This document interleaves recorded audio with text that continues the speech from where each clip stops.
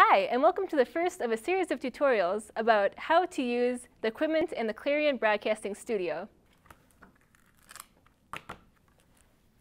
Okay, so when you first walk in, everything is turned off. So what's the first step? The first thing we do is we go over to our soundboard, which is a Roland VR50 HD multi-format AV mixer for audio and video, but right now we're just using it for audio. It takes a little while for it to warm up, so that's the first thing I turn on.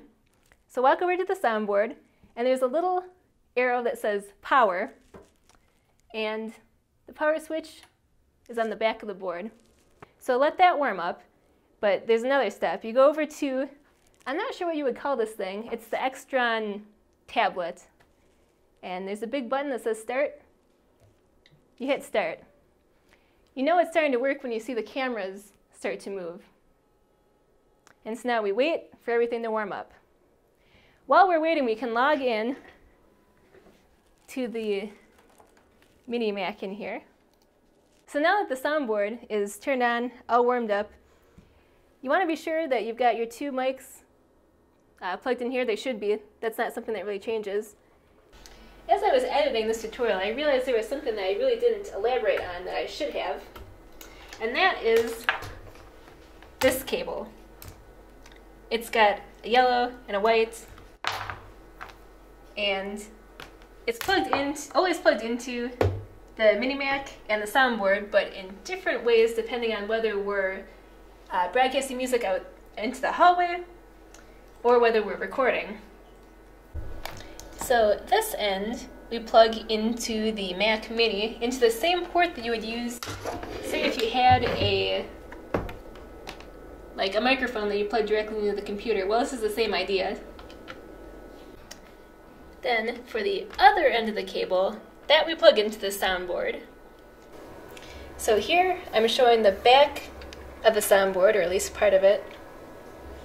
So to record, you want to be sure that, got your cable here, that you plug the yellow one into the red for audio out, and the white into white.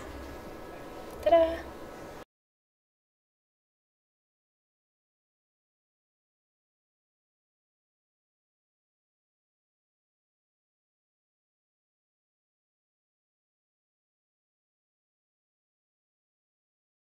The most important thing is this little button here. It's muted. We want to be sure that these mics aren't going out into the hallway, unless you want everyone to hear what you're saying in here, which you don't. So go here to the little touch screen and hit the mute button. But then make sure, if you go into menu, you can see this would be for mic 1. Just be sure that the mute is off, not on. And then we use Adobe Audition to record for the radio.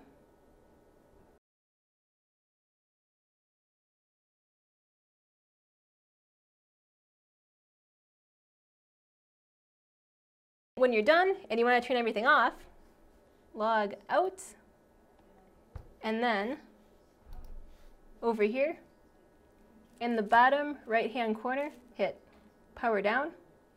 Do you want to power down the system? Power down.